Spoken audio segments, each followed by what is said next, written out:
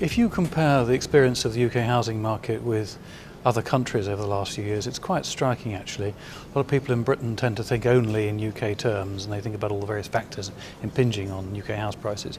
In fact, in the boom in the UK, that was simply part of a wider boom that affected nearly all Western countries.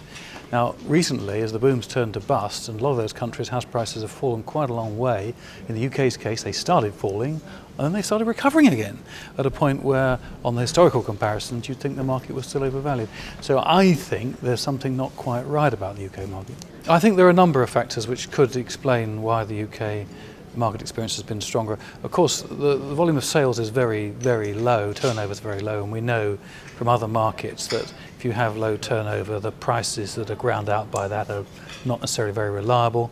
Interest rates have been very low. Admittedly, they've been very low everywhere, but I suspect that the UK is more susceptible to that sort of stimulus in the housing market.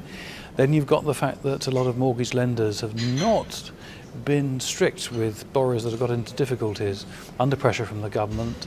Repossessions are nothing like as high as they would have been in previous cycles. All these things, I think, have combined to give us a false market.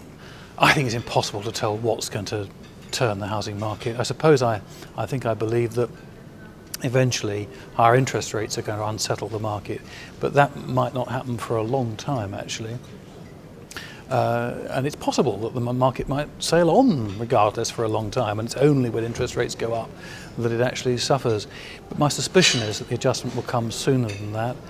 Employment is a pretty important thing, and earnings. If we continue to see the economy weak and unemployment rising, average earnings static or falling, and taxes rising after the election, it may be that that will be enough to tip the market over the edge. But I'm not certain that the adjustment's going to come sooner rather than later.